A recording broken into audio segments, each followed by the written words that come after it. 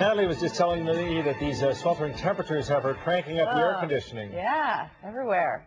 Is your car's air conditioning up for the extra work, though? Our Monday morning mechanic, David Rogers, joining us live with tips on maintaining your car's air conditioning system before it breaks down. Hi, David.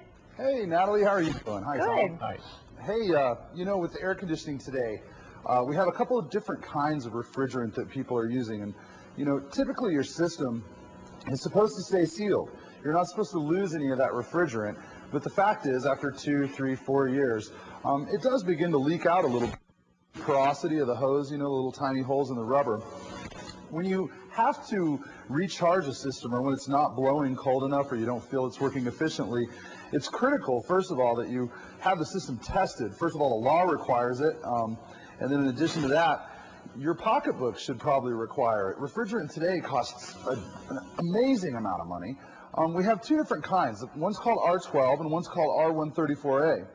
First thing that we do in our shop when we do an AC system test is we test to make sure that the refrigerant is pure. And the reason we do that is with the expense of refrigerants today, some people are actually installing fake or phony refrigerant.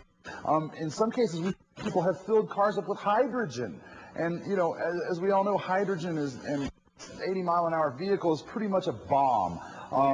We've also found propane in the systems, all kinds of things. So it's really, really critical, first of all, you go and see a certified technician in an accredited facility, and you have the thing performed by somebody reputable. Don't go for the cheapest service you can find. But I will tell you a way you can save some money. If your system takes the older type refrigerant, it's called R12, you can have your vehicle retrofitted. We can change a few of the components, like this is a receiver. We can change a few. Hey, David, we're having some problems with your microphone, so we're going to have to cut it short there. But, yeah, it's too bad, especially people probably getting ready to run the AC today. Needing it. Yeah, we'll try to get some of those tips and pass them along, though, from David, because he always has good stuff to tell us. Maybe we were using the AC power to power his microphone. That's what it was, and it was, yeah, working a little too hard. Possible. Well, later today, the U.S. kicks off their first match of the World Cup.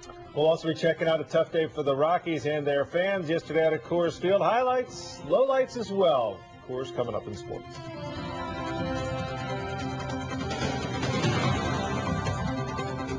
Brought to you in part by Sprint Business. Sprint Business.